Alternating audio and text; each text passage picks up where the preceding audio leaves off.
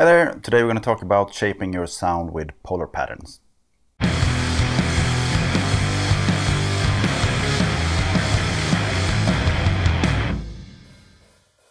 I'm Ulf at HoboRec, and today we're going to talk about shaping your sound with polar patterns. And if you're maybe a beginner in recording and you wonder what polar pattern is, it's what you have on some microphones where you can switch on how wide of an image you want to capture with the microphone. The most common is the cardioid, which is like the standard on all like vocal microphones and stuff like that. And next after that you have a figure of 8, which takes up equally in front and back and have very good rejection on the sides. You also have omni, which is equal around, you take up everything around the microphone.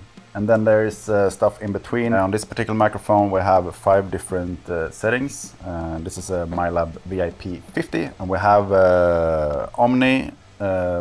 In between omni and cardioid we have cardioid, we have super cardioid and figure of 8. What it does, aside from just choosing the how wide you want to pick up the sound, it also changes the frequency response quite a bit, especially if you're close to the source. The more narrow you capture the sound, the more of a proximity effect you will get, which means that when you have the microphone close to your voice, for example, it's going to be more of the low end, you get that really intimate radio voice. And if you have it on omni, it's going to be more airy and not as direct. And if you use that on like an electric guitar, for example, you can shape it from being a bit more top end, airy, and you get more of a room in an omni, and you can narrow it down to figure of 8, where you get a lot of the oomph, and it will sound darker and beefier. So that's what I thought we're going to try today. We're going to use this on electric guitar and also on vocals, and see what it does and how you can use it to your advantage. A lot of large diaphragm condenser microphones has at least, so you can switch between cardioid, omni, and figure of 8. And some of them are more, like the AKG 414 has the same as this. U47 has 3 options. Some U47s have cardioid and omni. That's what I can think of now on top of my head, but never mind. Let's get into the experiment instead. So first we're going to start and try to record a little guitar riff through all 5 polar patterns and see what the difference is.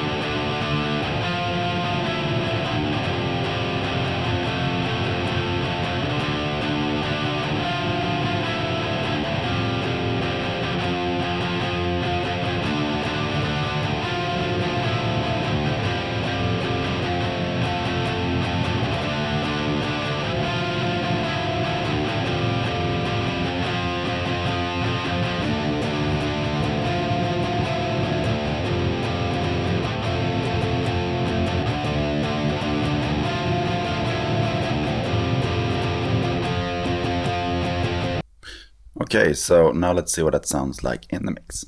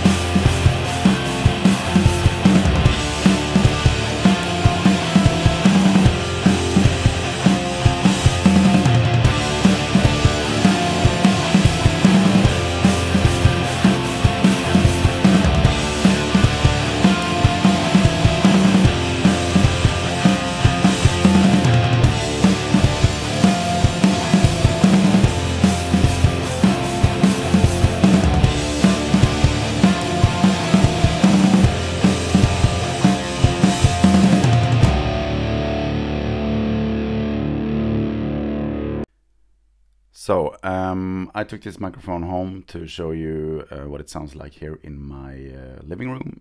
Since this room is not really ideal for recording, the difference is going to come out really clear. So first here we have the microphone in Omni. So this is what my voice sounds like in Omni. This is what my voice sounds like in subcardioid. This is what my voice sounds like in cardioid. And this is what my voice sounds like in supercardioid. And this is what my voice sounds like in figure 8. So you see, we have this really nice radio voice. I'm gonna give you some examples. I'm gonna sing some vocals over this song. You're not gonna hear my vocals in solo because I'm not, because that would embarrass me. So I will show the differences of the voice in the context of the mix. And to not skew the results, I left the voice raw, just a couple of dB of compression.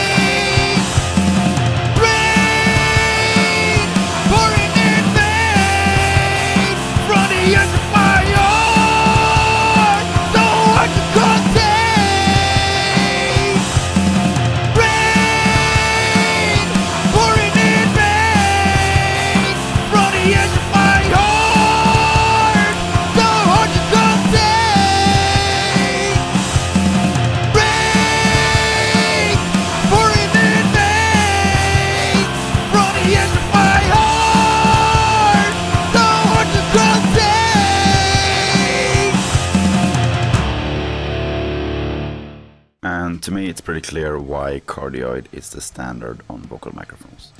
Yeah, so that's it. I hope you liked the experiment. Feel free to ask any questions or give me feedback in the comment section. Let me know what you think. And thank you so much for watching.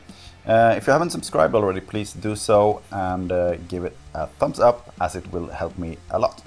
Also, if you want to support me in other ways, you can check the description. There are links down there to some ways you can support me. I have a drum recording course, I have a Patreon account where you can get monthly multitracks and me showing you how I mixed a particular song each month. Yeah, and stuff like that. So, see you again next week. Bye bye. Cheers.